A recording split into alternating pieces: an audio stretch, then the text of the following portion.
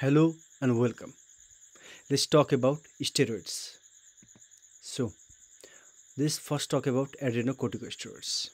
It is released by adrenal cortex, and the types of adrenal cortex includes zona fasciculata, which releases glucocorticoids, and zona glomerulosa, which releases mineralocorticoids, and zona reticularis, which releases adrenal androgen or sex hormones. Now, glucocorticoids. These are the cortisone and other synthetic compounds. They have wide range of physiological activity including intermediary, metabolism, CVS function, growth and immunity. The daily secretion in our body is about 10 to 20 milligram, and the regulation of secretion is by ACTH, circadian rhythm, and peak in the early morning and after meal. Binding after secretion is that it binds with corticosteroid binding globulin. Now, synthesis.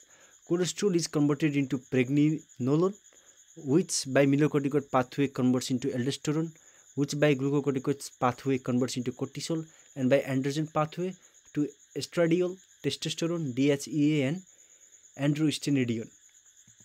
Now, commonly used natural and synthetic glucocorticoids. These includes hydrocortisol or cortisol, cortisone, prednisone, methylprednisolone, miprednisone, which are the short and medium acting, and intermediate acting like triamcinolone, paramethazone, fluprednisolone, and long acting like betamethasone and dexamethasone.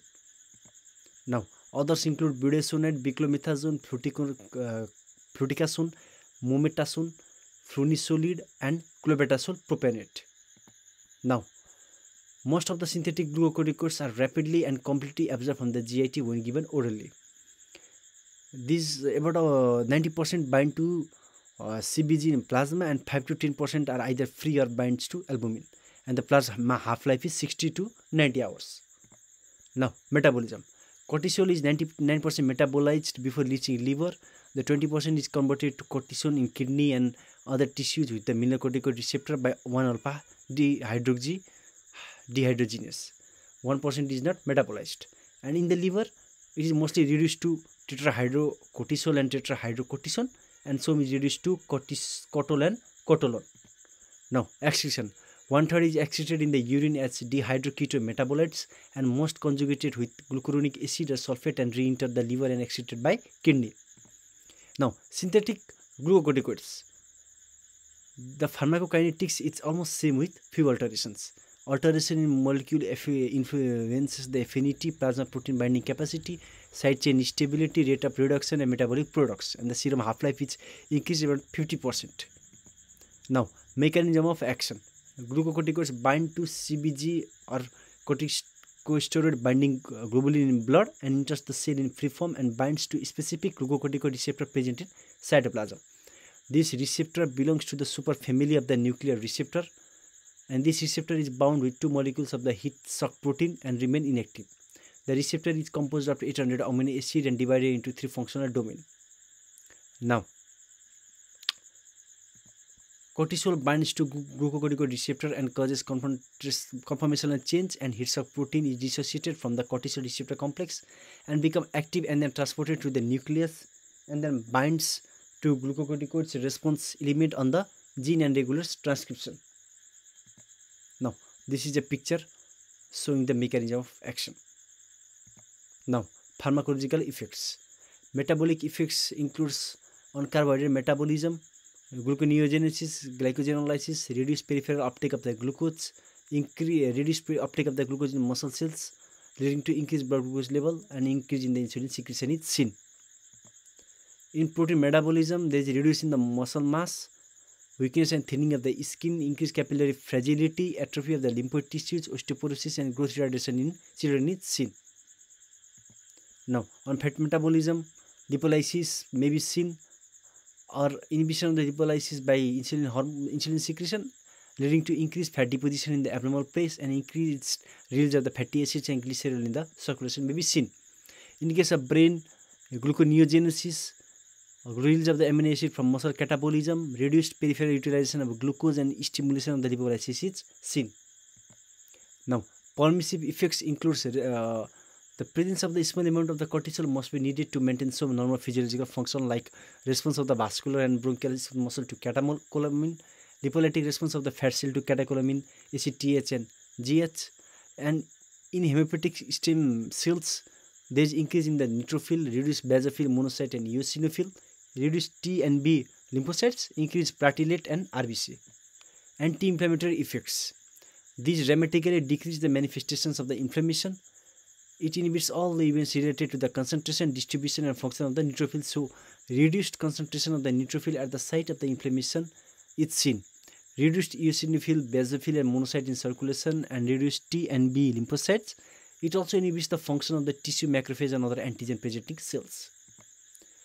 It inhibits the phospholipase A2 and reduces the synthesis of the prostaglandins, thromboxanes, leukotrienes, PAF and thereby reduces the inflammatory response. It reduces the expression of the cyclooxygenase 2 enzyme and also reduces capillary permeability by reducing histamine release from basophil and mast cell. It stabilizes lysosomal membrane and reduces the effects of the complement and reduces antibody production in large dose.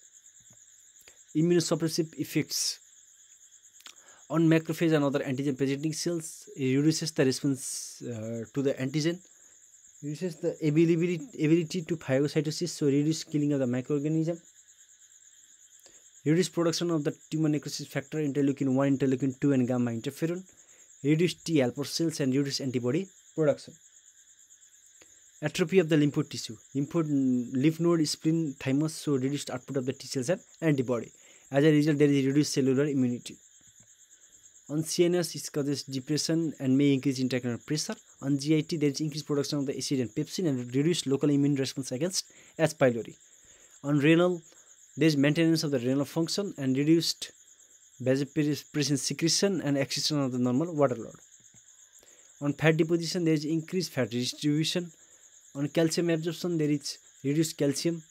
On fetal lung maturation, cortisol stimulates the production of the pulmonary surfactant active material known as surfactant required for the pulmonary ventilation of neonates.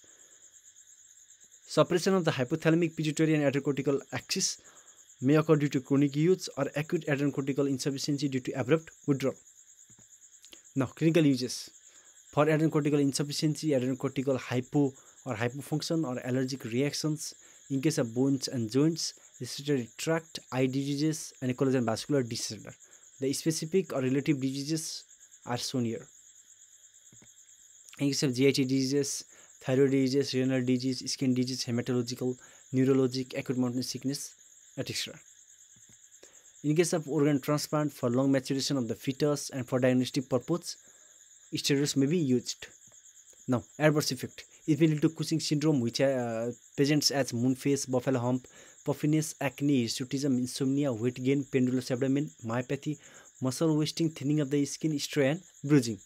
Insomnia, hyperglycemia, peptic ulcer and acne may be seen.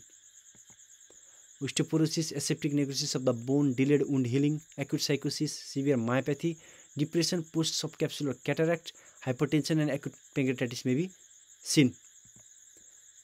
It may lead to increased intraocular pressure, leading to glaucoma, hypokalemic metabolic alkalosis, benign intracranial hypertension, behavioral change and adrenal suppression more than 2 weeks of the use, and growth retardation and heart failure in the patient with heart disease may be seen.